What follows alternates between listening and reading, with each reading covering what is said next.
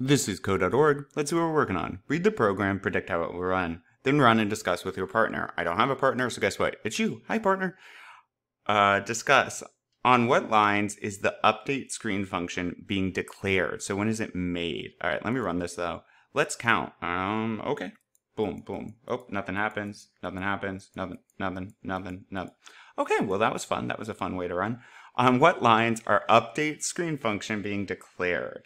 All right, so when do we make the update screen function? Keep in mind, when we make it, it has to have like the mouth thing, right? When we make a function, it looks, well, like this.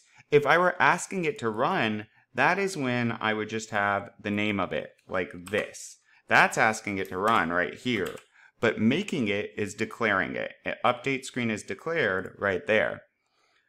Okay, on what lines being called? Well, what I just showed you is how you call a function. That's when you call out its name, right? This would be calling out its name. So let's look. Is it down here? Nope. We're looking for update. Oh, there's one. Update screen, right? There's no big mouth thing. It's just using the name to make it work. How does the update screen function make the program easier to write and understand? Well, look at update screen. If I just see this, whoa, that's a lot of stuff, right? I have to think about, well, what is going on here? What's it doing? But if you put it in I call it a box sometimes. If you put it in a function, if you put it in a box and you give it a name, hey guys, this box is the update screen stuff. Oh, I get it. It's updating the display. It's maybe updating the count, all of that stuff. Update screen. So it makes it easy to understand what's going on with this in a function. It then makes it easier to understand wherever it is called, right? So on event down button, update screen. Oh, I know what that's doing. You're taking away one, you're updating the screen. On event up button, oh, update screen. I know what that's doing. You're adding one and then you're updating the screen. As opposed to having this whole big chunk of code here and here each time. One, you'd be repeating yourself. Two, it's harder to read. Change the program to make the game end when the score is 15 or greater. So the game needs to end.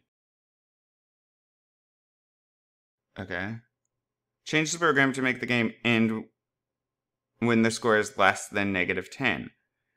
Okay. Is my score updating? Oh, okay. So count is greater than or equal to 10, or it's less than -5 set screen. Oh, okay. 1, 2, 3, 4, 5.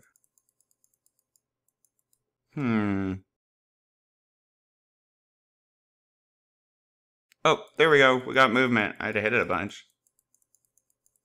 Okay. So what is it doing? Why is it?